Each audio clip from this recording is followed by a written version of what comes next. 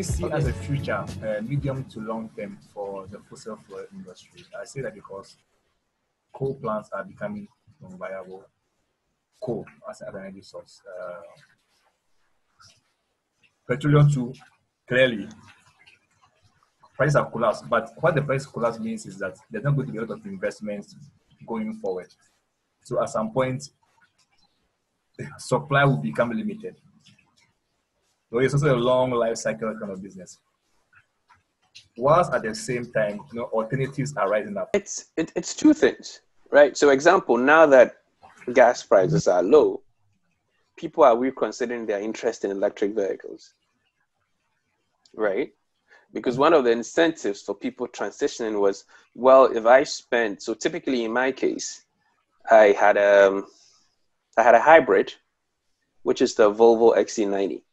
So it takes me 3 hours to charge that car, and 3 hours gives me 29 kilometers of range. It's the only 7-seater SUV on the market for Europe and North America, excluding China. The rest of the world, that's the only option you have. If you want a big car, apart from the Model X, it's more spacious than the Model X. But if you want a big car with a big family with room, your only option was the Volvo XC90. But after 3 hours of level 2 charging, you only have 29 kilometers of range, It's right? small. Which is extremely small. So you still need to fill your gas tank. Now, filling the gas tank of such a car with the prices we had then for about $1.20 a liter, you're looking at $90 a week, right? So if you run that car completely on ice without having it plugged in, you're losing $90 a week. If you plugged in as much as often, then you're probably going to spend $90 a month. Okay. And same way, if I 100% commuted with a Tesla for that same period, it was going to cost me $40 a whole month. Mm-hmm. Right. So in the first instance where it's 100% gas, the whole month I was looking at very close to $400 for a full ICE. And then if I switch to full electric, I'm looking at 10% of the cost, right? That was the price then. But today, with current oil prices, that same vehicle for a month will cost me half of that. That's $200. Right. So the incentive for me as an electric vehicle owner was, look, I'm not spending $4,000 on gas a year. I'm spending only $500 on charging, right? But now that $400 a year, that $4,000 a year has changed to $2,000, right? So if this is sustained, then people say, well, I can handle $2,000 and buy a car for $30,000 as opposed to buying a car for $60,000 and spending, $40 a month, which translates to $500 a year. So all these dynamics are making people think twice, because a lot of people were initially drawn to EVs. Don't forget, most of the incentives we had are phasing out, right? So the US tax credit for Tesla is gone, right? It's probably for the other new players who would have it here. Same for Canada. Incentives have moved from so much to almost nothing for a good EV. The only time you get an incentive is when you buy a very cheap EV, which only the SR Plus qualifies for Teslas, and then smaller ones. So all these incentives are no longer there to justify the extra expense. And all people see is, oh, energy is cheaper. So the original push to EVs, we've lost some traction just because oil and gas prices are falling. And typically people here are buying cars for 5 to 10 years. So anyone who would have bought an EV this year or next year will potentially not. And if they don't buy and they stick to gas cars, that's another 5 years stuck in the oil and gas cycle. Do you understand the dynamics? I understand the dynamics. Oluwaku, you have a question? On the last session we had, I was discussing this with Dad and the other guests. Because of the fall in oil prices, it's a doom for electric vehicles. especially that's supposed to peak. I mean, to pick up this year in sales and all of that. And when you were talking, you were mentioning different kind of projects that Canada is still spending huge money on. I want to know, how soon do you think Canada wants to switch over to renewable energy? So what I say with regards to oil and gas expenditure is for Western Canada, specifically mostly Alberta, Okay. right? So the bulk of Canada is going towards renewable. In my province of Ontario, we're still on wind farms and nuclear, and we're still pushing towards green energy. Don't get me wrong. But if a province like Alberta is spending, yes, it's the federal government that bought a pipeline for 4.5 billion. Your returns are not coming for 15 years, which means nothing is going to change towards renewable energy in those areas for the next 15 years. Because if you do, you've lost that investment. Yeah. Right? So for those areas, honestly, you will not see moves towards green energy for 15 to 20 years. That's how much of a delay you have in the system for such investments. And it's 50-50 in that the local economies all depend on oil and gas. Right? I have a 2-bedroom apartment there for work, and rent is $2,000. And that is a very small town of about 3,000 people. Right? And typically that is more expensive than in my city where I live. The most expensive areas are Toronto and Vancouver. And these are the very big cities comparable to New York and all of that. And that's how much they're paying, right? So the only reason why it's so expensive in my little town with 4 grocery stores is because it's an oil and gas hub. And so the economy was 100% dependent on oil and gas workers who come in, right? So it had driven home prices, rent prices, Everything high. everything very high. And now that the oil and gas industry is collapsing, it will shut down including pretty much all the local businesses in that province. But is it not similar to what all producing countries like Nigeria are going to be facing? Because what they're saying is like the government is trying to support the oil and gas industry. Okay. Will it not be wiser to do a managed collapse while finding opportunities? So policymakers pretty much are accountable to the people in their precinct. Okay. So I sit here and I contribute to policies in my municipality. When I sit with my MP, when I sit with people in my province, we're pushing for progress for us. Same way when people sit in these oil and gas industry dominated provinces and precincts, they push local demands. So if you were the MP or the premier, everybody coming to you is telling you, hey, my kids were getting out of high school and they had a job, which gave them 6 figures, right? Now you're telling me that oil and gas industry we've had forever is bad. So you're bringing us renewable energy, where my same kid gets out of high school, and if he gets a job in the renewable energy industry, he'll be lucky to make 50,000. Who is going to smile at that? Right? So as much as we're pushing, and these are the discussions I have over there, I'm like, yeah, I know you guys don't get it. You don't agree. But the reality is it's a whole new skill set. And you need a higher qualification to make what you're making. So it's either you gear up for more training and adjust your lifestyle, or you keep fighting, but eventually the tap will close. Yeah. I remember that the first resistance, Greta, the teenage girl, advocating for sustainable environment, clean energy, and all of that, had the first resistance she had was in Canada, and probably the country is not so biased about renewable energy. But with what you just said, I feel okay. It's just a part, and that's just for the economy. Because what the people that were interviewed on that resistance said, because they matched up a crusade against our own crusade as well, was that, I mean, she cannot come and tell us how to run the economy. Like, Right.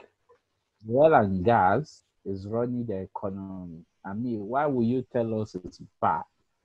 And I mean, that falls in the belief of the US president as well. So I don't know what we are to weigh. Are we what you just said? Are we to weigh our survival or what is good for the environment? Human beings are short-term incentivized people, right? So we look at our generation and say, I can have a good life by destroying my environment. Okay. And that is why we have all the pushback. Because I keep saying that it's so Ontario is the most populated province at about 14 million people. Alberta would have about half of that, right? So the pushback is from 10 to 20% of the country.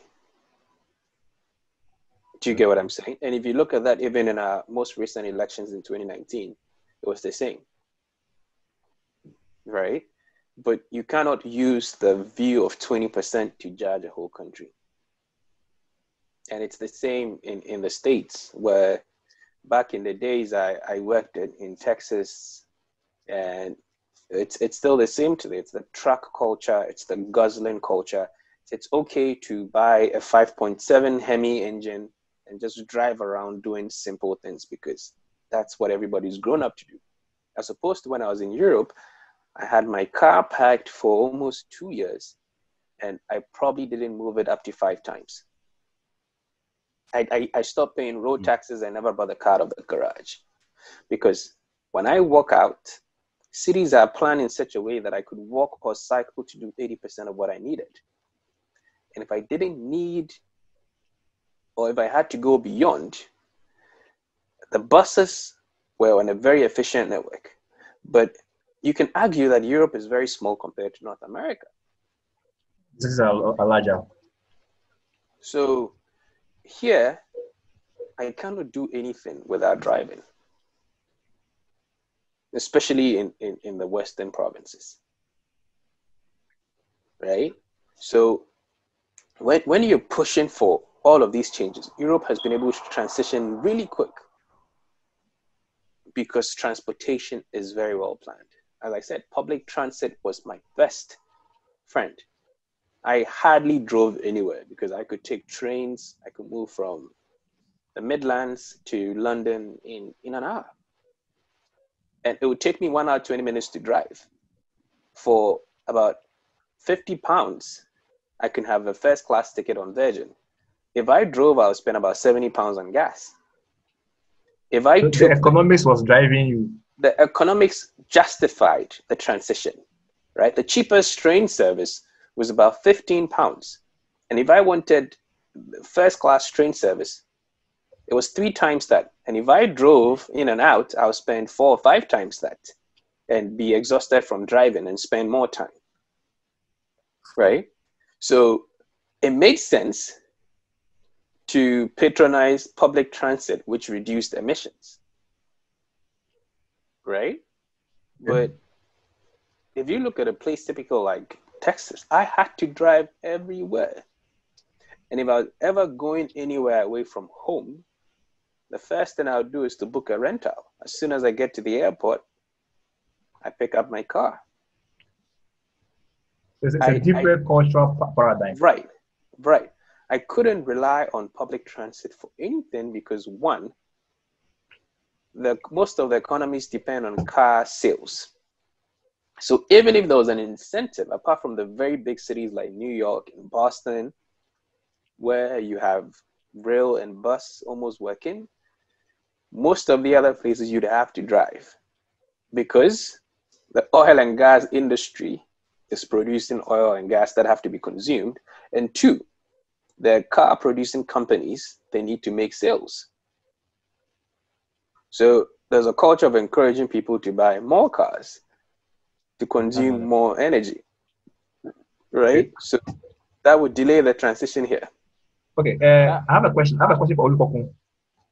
Okay. Based on what Percy just said, how does that affect your perception? Because when it comes to your country as Nigeria, because I think you very vehemently oppose the policy decisions made by your politicians when it comes to finding alternative sources of energy and diversifying your economy. But now it seems it's not peculiar to Nigeria. What is your take? Okay, thanks, God. Nice question. You see, Africa, I mean, Nigeria is quite different in perspective, in reasoning, and especially with the kind of policy makers we have. Like I said, they were warning the federal government against the production and manufacturing and sales of electric vehicles, but they didn't warn the government against COVID-19. Now, COVID-19 came in and exposed us. When they were scared off for electric vehicles, has just happened with this pandemic. Are you getting the fact now? So if we are to start from scratch, start from ashes, we've got nothing else to lose. So, like I said, I had a discussion with an expert yesterday, and what we were talking about is we do not have to produce electric vehicle by ourselves. We can produce parts. Whether ICE or electric, we still need parts. We need suspension, brake pads, different kind of parts we have in a vehicle. Nigeria can do well in producing this. And don't get me wrong, they've been trying so much in diversifying the economy, but it's not just working. They are focusing on agriculture. Now, the type of agriculture they are focusing on is not the one that will really bring the money. They're talking about farming. Farming that is not a mechanized type will not bring any income for a nation of 200 million people. You just want people to go and do hoe and cutlass farming. It doesn't work. It has to be a mechanized kind of farming, in my opinion. And again, there is more money in processing rather than the raw farming as it is. So I think there is a misalignment of priority when it comes to our own case in Nigeria. So if going by what Percy just said, I would say, okay, that's the case. Let us look at Norway. How is Norway doing? Despite that they had $1 trillion in excess from their crude. I mean, and they contribute between 1 to 2% of the world demand. And yet, in April, the sale of electric vehicles surpasses that of ICE. And the government is doing so well to incentivize people that wants to buy electric vehicle and all of that. If we do not have a clue, we have an example, we should just learn from them. What are you doing? How well are you doing this? What can we do as a Black nation? So that's the way things are. It's more of a frustration for me right now than any other thing. Okay.